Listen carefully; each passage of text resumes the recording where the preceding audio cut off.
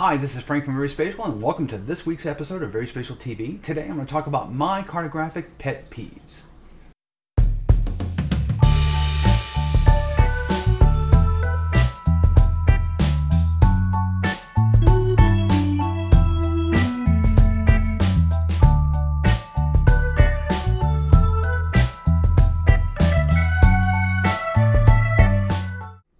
Hi everybody, glad you could join me again. Today I'm going to talk a little about cartography. It's something that's really interesting to me. This topic was born from a series of meetings and I've had over the last 6 to 12 weeks or something like that in various places where cartography has really been featured in one form or the other. And it got to me thinking that there are some things about cartography that really kind of annoy me when I see them, and it's a conversation that I just decided I want to get out in the air. I'm going to list my cartographic pet peeves. There's 5 of them. They're in no particular order. That's a total lie. They're in the order that I can remember them. They're not ranked, but that's the actual order. And neither are more annoying than the other. Okay, that's another lie. There's a good 20-25% chance during this video I'm going to say the phrase, "This one annoys me the most," and it's probably going to be on more than one of them. So, you know, what are you going to do?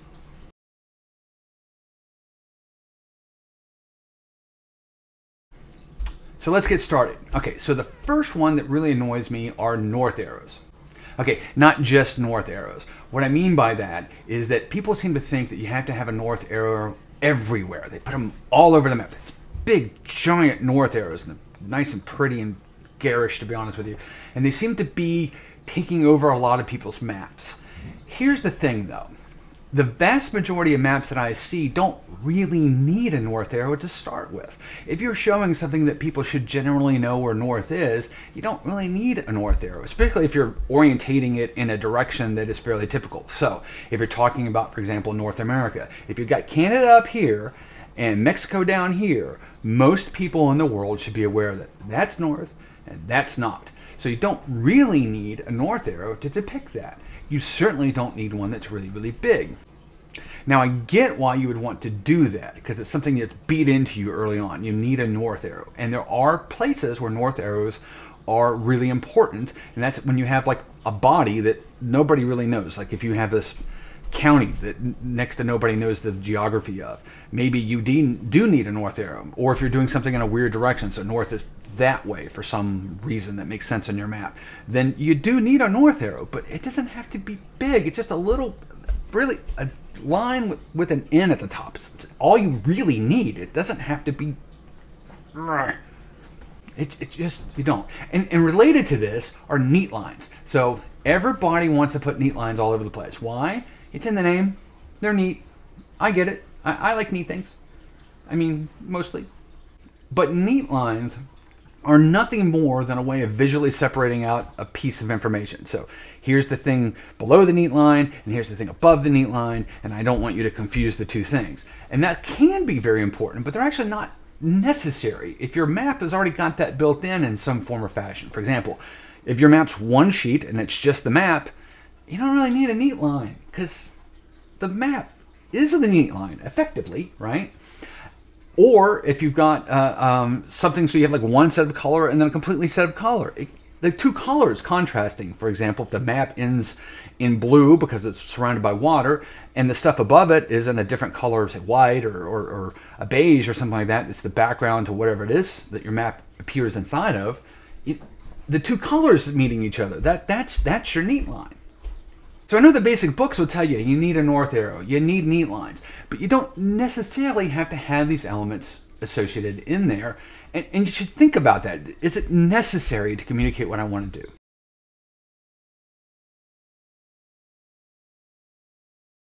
Okay, so this is one that it's kind of a broad one, I grant you. I'm just going to hit on a few topics, but it's making everything flat. And I know what you're thinking. It's a paper map. It's a map. It's on a screen. It's on a mobile device. It's on a piece of paper. It's got to be flat, right? Because the world's round, so it's got to be flat. That's not what I'm talking about. All right. So there is a lot of science behind things like color theory and symbology. And there's a lot of things that we know. For example, the human eye picks up certain colors relative to other colors better than certain other colors. You know this immediately. If you've ever seen light gray text on a white background and you struggle and you're doing one of these to figure out what the heck that thing says. This is a great example of that. We like contrast. When we read things like text, we like a dark text on a light background, or conversely, a light text on a dark background. It makes things pop. So instead of having a flat look, they have a depth to them. Even though it's on a flat map, admittedly, there is a depth there. So you need to have some consciousness of the things that you want to pop. So the colors can really help do that. And another area that's related to this is symbols. Okay, so there's obviously, we know in GIS and traditional Esri dominated GIS, we have a lot of vector stuff, and it's a point, line, polygon, right? And there's rasters too. I don't want to generate those, but so in the point, line, and polygon, we look at our data model and we say this stuff is best represented by a dot. This is by a line, and this by a polygon. All right, now that's fine, but you have to understand the way you actually put those on the map has a huge impact on how people interpret that. If we use a solid color black for our polygons and the same thing for our lines, it becomes very hard to understand what is the line feature and what is the polygon feature.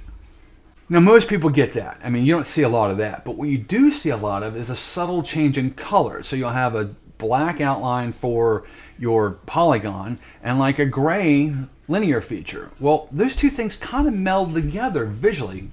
Remember the color thing? We just talked about the colors, contrast, makes it pop. So what you want to do is you want to pick symbologies, particularly where these features interact or connect with each other in such a way that one kind of dominates over the other. It pops out. Pops. That's no flats. Pops. Okay, so another thing related to this, and it's tangential, but it is part of this sort of flat maps, is maps have a balance. So if you've got a map that's this big, okay, let's just say that's your sheet, whatever it may be, and you have your map so that most of the features are on this side of the map, it looks unbalanced. If you imagine that this was mass instead of just some cartographic drawings, if you put this on a point like this, if you put the sheet on there and all the mass was over here, it would tip over. That's what we mean by balance. Okay, so what you really need to do visually is make sure that things are balanced out. You need to move the things to the center so that there's more balance. And this is really important when we go back to our last point. So we're doing neat lines and north arrows and all those type of things, legends and scale bars and all this associated information. We need to put those things around our map in such a way that it's balanced. If we put it all on one side, it becomes unheavy. And again, with the balance thing where things just sort of like that. So you have to have thought to what you're trying to symbolize, the map, but you also have thought to the sort of associated bits of the map and where to put those. You don't want a top load, you don't want a bottom load, you don't want a left, right load. You need to have it sort of around the area. And it's balanced, and it's very pleasing to the eye. You feel like there's a lot of information wherever you look. And that's a problem I see with a lot of maps.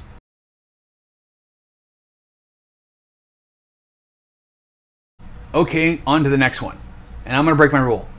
This is the one that bugs me the most, easily. The problem we have here, biggest cartographic mistake that bugs the heck out of me, is too much information. All right, now, we are an information science. Built into the title, right? Geographic Information Science. We like information. So more information, more better. That's our rule. That's how we live.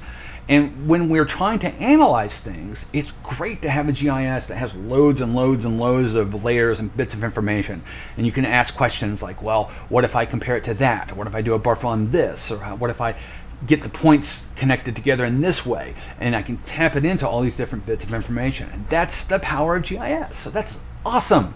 It's also really annoying when you're doing cartography that way, because when you're doing a map, you should have a focus point. Now I'll get to that in a minute, but the point is that more information doesn't make your map better. It makes it more cluttered. So one of my biggest pet peeves is labels. People like to label everything. Sometimes you need labels. You need labels to indicate where the heck a piece of, where a populated place is, or a place of interest or something like that. You may need labels to indicate the point of the map, the things that you want people to understand. But you don't need to label every driveway in some form or fashion. it gets busy and it makes it really hard to see what's going on. So labels are one of the worst I've seen this for. But even basic data layers, you'll add in stuff that you don't really need to communicate what you're trying to communicate. Great for your GIS, annoying for your cartography. Okay, and related to this is the flip of that. Some people do it the other way, is they don't have enough information. So the thing is that yes, you need to have a focal point, and that's the part that you really should focus on. But if you've got, particularly if you've got an enormous blob like a county or something like that, you've got to have some way to get so people can figure out where the heck they are. People don't necessarily know your spatial information as well as you do. Hopefully, you know it better than anybody because job security. But they need to figure out where they're at. So I see so many maps that don't include basic orientation information like a roadway or waterways or major towns or cities, because it allows you to figure out as a user, here's the city, here's the interstate, oh okay, the area of interest is down here. I kind of know where that's at. And why this is really important is because people don't look at maps abstractly. They don't look at them in a vacuum. We have our own mental maps. We are aware at some point the area, even if it's an area we've never been to. Maybe we've heard about it or seen a video on it or any number of things. We've got a mental map, and we like to connect the things we're looking to other things. Remember, Tauber's first law, all things are connected. People like to do that. It's a thing. So we like to connect these pieces of information. And you need those orientation bits, even though it may make your map a little more challenging, to connect where you're at. And it's an important bit, and I see too many maps that don't include it.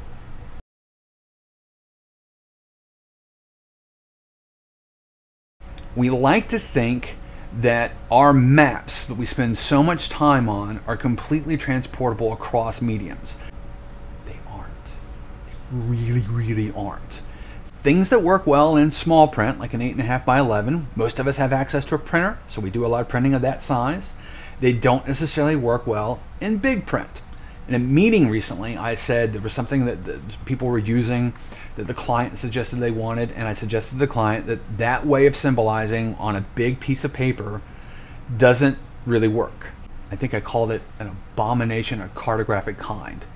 But when you move down to the 8.5 by 11, it makes a lot more sense. I think part of the problem in this particular case was the 8.5 by 11 is what they were seeing because that's what they were printing on. And then when we moved to a big size, it didn't work so well. So you have to be aware of your paper maps. What's the format? Where are they going to be at? How are people going to use them? Are they going to fold them up, put them in their back pocket? Are they going to carry on with them? Are they going to be on a nice wall here so that you can sort of look at it and refer to it? And that should drive a lot of your cartographic decisions. We make the assumption and we make our one good map, it'll work in all contexts. You can't make that assumption. You've got to test it. And the part that drives me insane, this also bugs me in the top,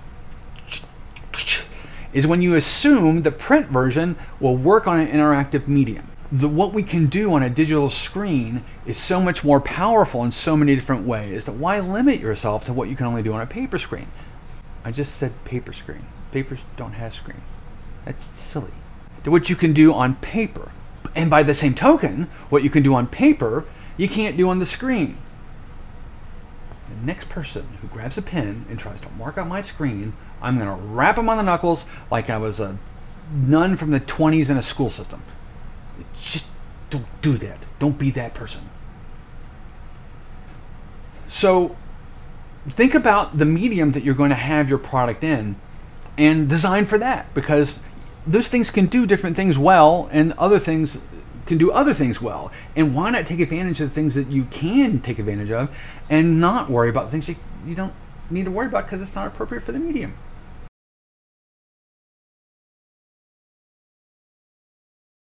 Okay, the last one is thinking outside the map. You need to learn to think outside the map. And what do I mean by that? All right, so there's two parts of this. The first is your map itself. Let's just say that you've decided that you're gonna make a great map, but let's say your map isn't the only thing that's going to be represented in this particular product that you're creating. So your map may be a piece in a greater whole. It may be a report, it may be a poster, it may be any number of things, maybe a website, you name it. And you have to think, how does my map fit within the greater whole? Is there things that don't necessarily need to be in my map because they're in the greater whole.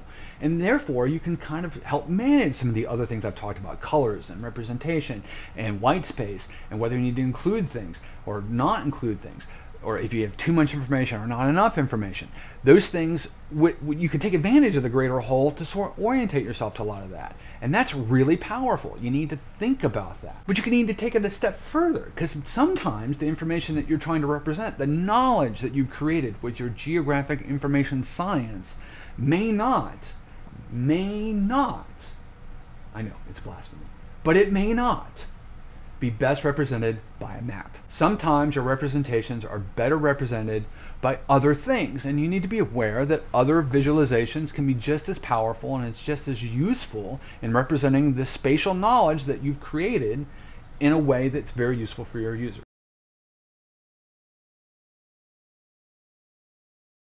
All right, so those are my pet peeves. If you have any questions or comments about them, if you want to give me a little pushback, some things that you didn't think were accurate, or if you want to put your own pet peeves in, please, comments down below. They help a lot. If you enjoy the video series, please like it. It does give us some feedback as to what you may or may not be enjoying. And if you'd like to see more like this, please subscribe. You can also head over to VerySpatial.com/Patreon or Patreon.com/VerySpatial and give us some support if you're able or if you would like to. It helps us with the podcast. We're entering our 15th year, so we'd like to do some special things next year. It also helps to make videos like these. So thanks everybody, and I'll see you next time. I've been Frank at VerySpatialTV.